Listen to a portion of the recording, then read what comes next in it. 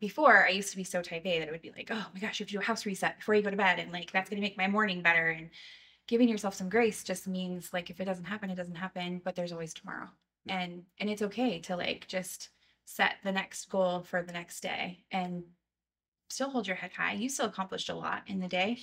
And whatever it was that revered you in a different direction of where your actual plan was, it was still important. It still meant something to someone, whether, you know, I got turned around coming here and I had a 20-minute conversation with Vanny today and it was Yeah. awesome because we got to connect on a moment that we wouldn't normally get to connect. Right. And then I rushed over here because I thought I was going to be late, but I was giving myself all the grace because I had a moment with Vanny that was important. Yes. And so taking the moments, just one little moment at a time, one little piece at a time. And if you don't get something accomplished, just give yourself some grace because there's always tomorrow.